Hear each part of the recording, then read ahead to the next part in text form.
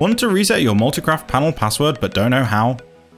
I'm Owen from Shockbyte, and in today's video I'll be showing you the steps you will need to follow so you can reset your Multicraft password, which is crucial for accessing and managing your server.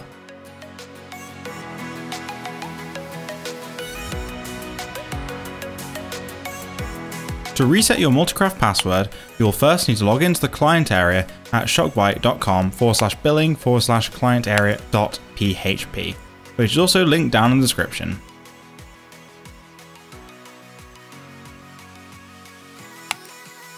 Once you've logged into the client area, select Services under the navigation bar, then My Services.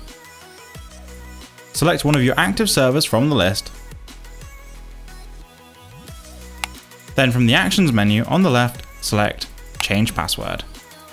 Then enter your new password into the text box, then again into the Confirm Password box. Then click the Save Changes button at the bottom of the page to save your new password. And that is it! You have now successfully reset your Multicraft panel password. Once you have changed your password, remember to log in with the new password you have set. If you found this video useful, then please leave a like and subscribe for more game server management tutorials such as this one.